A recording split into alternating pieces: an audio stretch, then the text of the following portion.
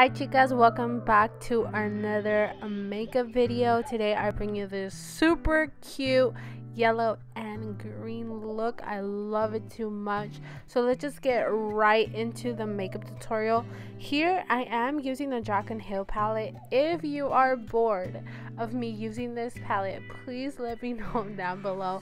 Honestly, I highly recommend this palette for starters. For anybody that just wants a palette that has every color, please get this palette. It is perfect for every season. That's why I use it all the time. So I'm so sorry if you guys are bored of this palette. Just let me know down below. Here I just took a regular transition color. It is an orange one. I just took that and I went right into the dark color. I know that is so bold. That is so crazy. But my tip and trick with this is honestly barely tap your brush into the dark color and just try to build it up into the crease, because if you go straight into the color and put it on your eye, it is going to be much harder for you to blend out. And always go one step back, like you just saw right here. I took the color that I started with and now I'm using it to blend out the edges, because you don't want it to look harsh where it just looks like you just put the color on your eye. That is not the look that we're going for, girls. So always remember to blend out the edges. Here I am taking the MAC NC30 concealer. Now you can use an NYX. I really do recommend that one to cut your crease, or a foundation. That's what I like to use. I just don't like when concealers are too heavy and they kind of patch up once you put the eyeshadow. I feel like the MAC one is super good to do that. Like, I mean, not to do that. I mean, not like it doesn't patch up. What am I saying? But it's just so good when you cut your crease, because once you put the color on there, it stays and it does not crease, trust me. Now this yellow looks way darker in the camera, but look at it. It's like literally the sun on your eye. I love this yellow. Like, the pigmentation is there, girls. Like, this eye look is perfect for spring. I just want to start playing with colors, bringing all the colors out, because guess what? Winter was like one day and now we're into spring. Well, that's how it feels over here in California. I don't know anywhere else. So let me know how's the weather where you live.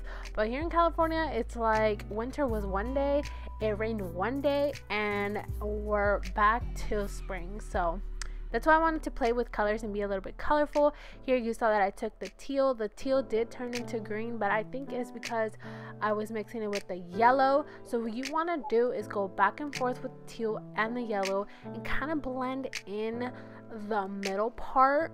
You could add another color on there, but honestly I love the way it looked. As you can see, I'm kind of blending out the edges.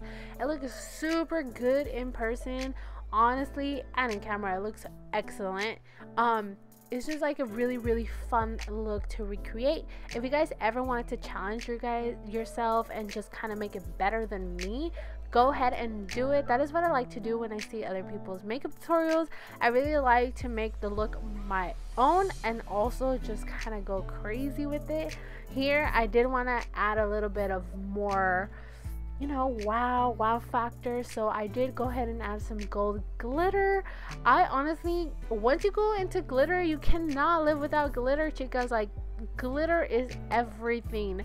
So yes, I went ahead and added glitter. I did wear this look to work and I got compliments on it, so you know what I'm saying. If you're that extra bitch at work, then work it, because honestly this look is so beautiful. So here I'm just applying the glitter with a lip brush. That is what I use to apply my glitter. Then I'm going to take a little bit of the yellow and the teal from the Jaclyn palette and apply it on the lower lash line. I try to not make my lower lash lines so like dramatic. I just kind of want to put color under there to close off like the eye look, just because our eye on the top is so freaking dramatic already, so I don't want to look like even more dramatic than I am, you know what I'm saying? So here I'm applying a little bit of mascara, and oh my god, you guys saw me use this yesterday, but holy Jesus Christ, with this glitter, with this look, it just looks so good, and the light is not shining on it like I want to on my camera, but in real life, oh my god, look at that, look at that. It's just, I melted when I saw my reflection. Like, cold gold freaking highlighter under your brow. It is amazing. Like, it just melted.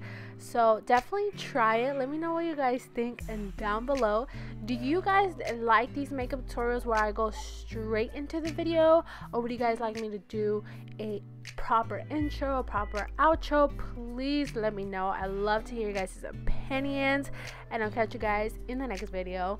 Bye.